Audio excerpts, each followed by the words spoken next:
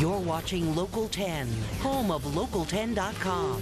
WPLG Local 10 News at 5:30 starts now. Right now on Local 10 News at 5:30, there's almost light at the end of the first tunnel in the massive Port of Miami project. Hundreds of construction workers are going farther underground every single day and are now 3/4 of the way through. And today, Nikki Mohan was right there as rescue crews learned firsthand they need to be prepared for any situation underground. At its deepest point, the tunnel is 120 feet under government cut, on already 4,000 feet across, stretching from 395 to Dodge Island. And with hundreds of construction workers constantly pushing the Port of Miami tunnel project closer to completion, what happens if one of them gets hurt? Thursday, Watson Island was the staging area for a massive drill. The scenario, a fire at a construction plant and 2 workers trapped deep in the tunnel.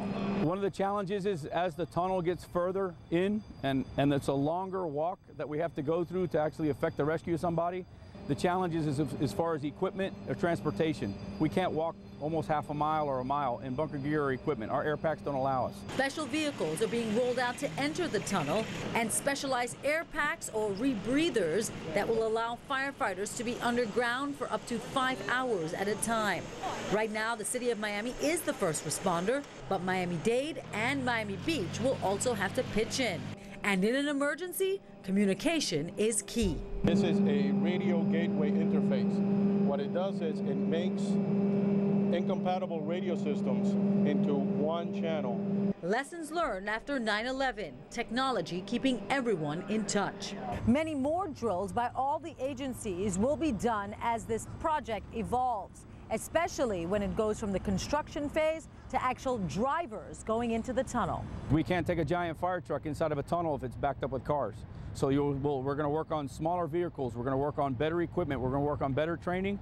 With all the new rescue equipment being bought surrounding this tunnel project, who pays for it? New equipment will have to be bought for Miami-Dade Fire, Miami Beach Fire, and the city of Miami. Well, Lori and Calvin, the city taxpayers don't have to worry about footing the bill because there's a federal fund set up for this kind of project. Okay, Nikki, thanks a lot. And Nikki says there is still a year and a half left in the construction phase. The tunnel is set to open in late 2014.